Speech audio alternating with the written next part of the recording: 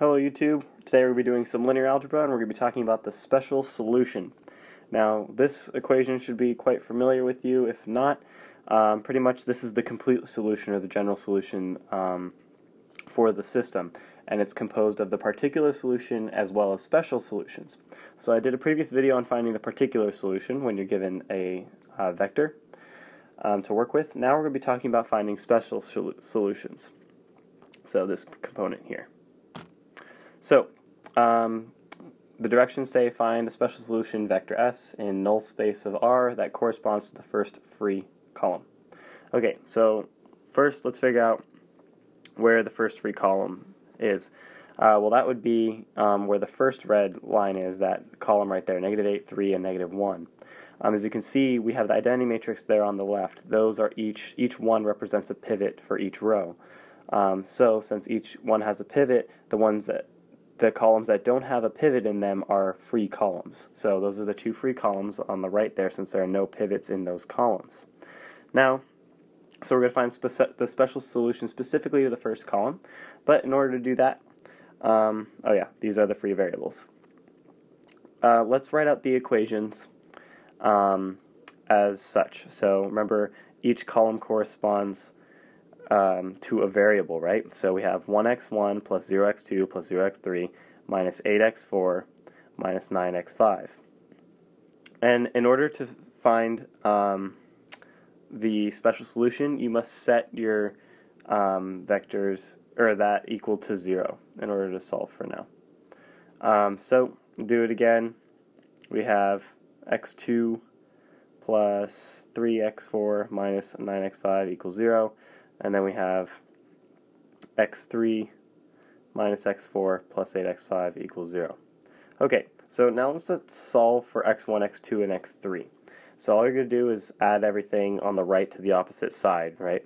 And I'm going to put this in the vector form here so we can have a vector that represents all the possible solutions that you can have for each x1, x2, x3, x4, and x5 you choose. So x1 follows this form, right? You add 8x4 to both sides, add 9x5 to both sides if you manipulate the equation above. Same thing, you manipulate the other equations, you just solve for x2 and x3.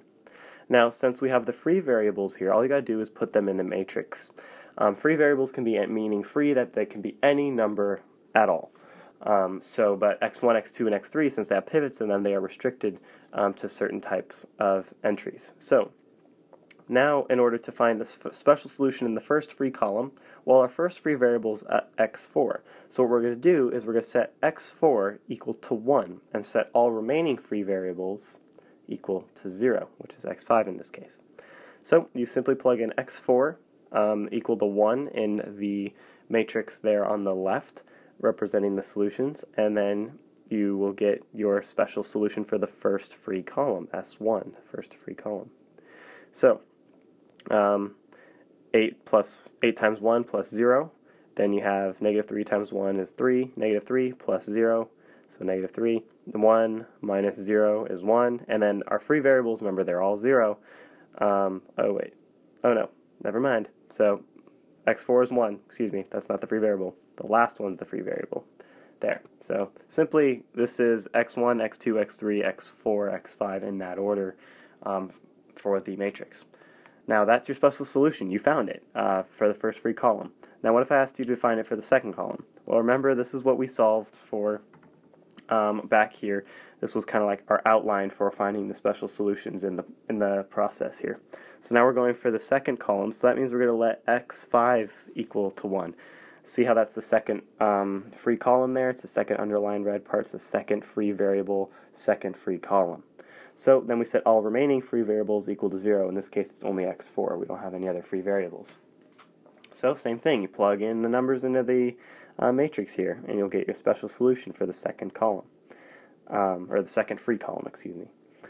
So we have 9 times 1 is 9. 9 times 1 is 9 again. -8 times 1 is -8. And then remember, our x4 is 0 this time, and we set x5 equal to 1. And that's your special solution for the second free column. And that's it. That's finding the special solutions. So pretty much you want to pretty much row reduce if you need to, or most of the time you will actually, and then solve for x1, x2, and x3. Set your free variables equal to 0 except for the one that you want to solve for. Each special solution corresponds to a free variable, and then you solve for each one respectively, and that's pretty much it. Hope that helped, and good luck and happy studying.